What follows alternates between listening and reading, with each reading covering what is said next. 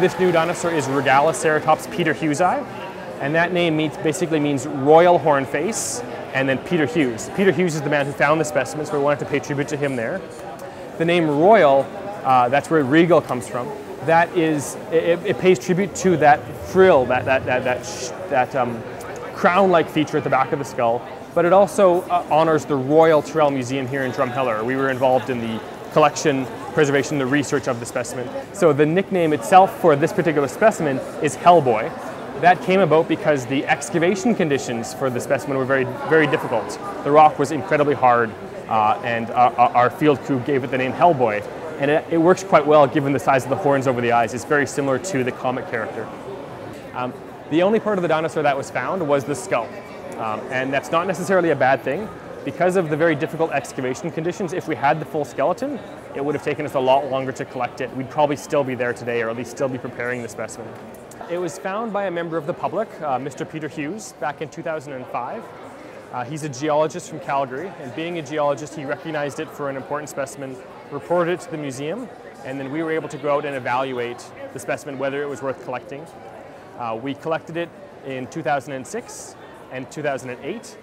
Once it was collected, brought back to the museum here, it was prepared, so that's the process of removing it from the rock, carefully reconstructing it and making sure it's conserved. That process took about 18 months, so about a year and a half with one of our technicians, Darren Tankey. And then finally it was ready for research and ready for exhibit here today. What's unique about this dinosaur is this suite of what I'm calling ornamentation features. So those are the horns. There's a horn over the nose, which is quite big. There's two horns over the eyes, which are quite small. And then there's this elaborate frill. That's that shield-like structure on the back of the skull. And along that shield-like structure, there's these large triangular or pentagonal plates.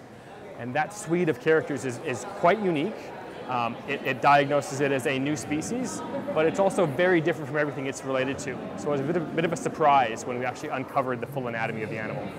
The skull itself is about 1.5 meters long. When the animal was alive, we estimate it would have had a mass of around 1.5 tons and been about 5 meters long. It would have been a large herbivore, so it would have been like Triceratops, it would have been a plant eater. It would have walked around on 4 legs. We don't know whether it lived in groups or was solitary. We know that some dinosaurs did live in groups, but we don't know about this particular one. We don't know how this particular specimen died. It was not involved in the mass extinction of the dinosaurs. This died about 4 million years before the dinosaur mass extinction.